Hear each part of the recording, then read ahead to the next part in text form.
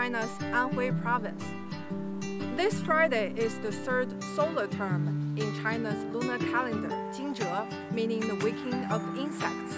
Now is the season for spring plowing. The early recognition of pests and plant diseases in this time of year is decisive to the growth of crops. Chinese agricultural scientists have developed a pest recognition tool which looks much like a selfie stick. Let's see how it works.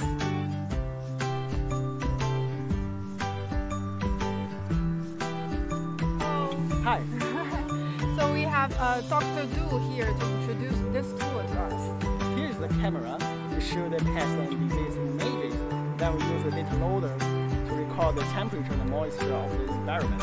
Then we through the mobile phone to upload our data to our service. Then the service calculates the quantity of the pest and recognize the pest and disease. Then calculate the severity of the pest and disease. Then give some suggestions for how to control them. The pictures it has taken in the field can be uploaded and then processed by a specialized software, which tells you what kinds of pests you have to deal with.